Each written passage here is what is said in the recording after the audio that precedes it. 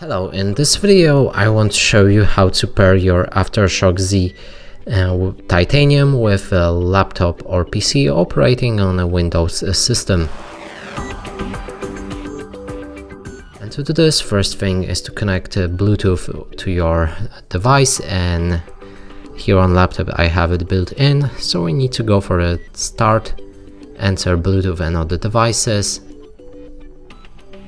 Make sure that your Bluetooth right here is powered on, and now we can go for add device.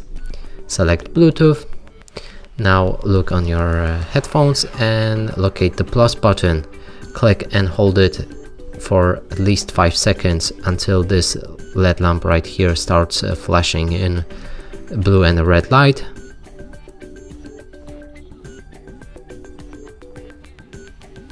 Like this. Now it should be visible right here on your laptop. Click on it and now it's connected. And that's it for this video. Hope you like it. Please consider subscribing to our channel, leave a like and a comment below.